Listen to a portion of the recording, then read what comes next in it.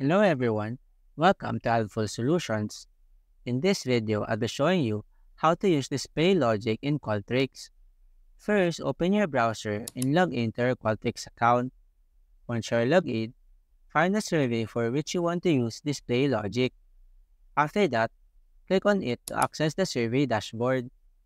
In the survey editor page, locate the question for which you want to apply display logic.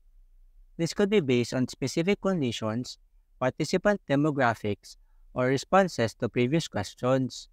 For example, I want this question to be displayed if ice cream is selected in the previous question. So click on it, and in this panel, select Display Logic.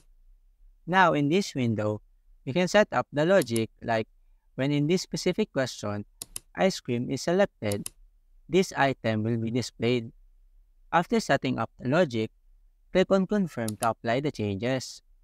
After that, you can preview the survey to ensure that the display logic is applied as intended.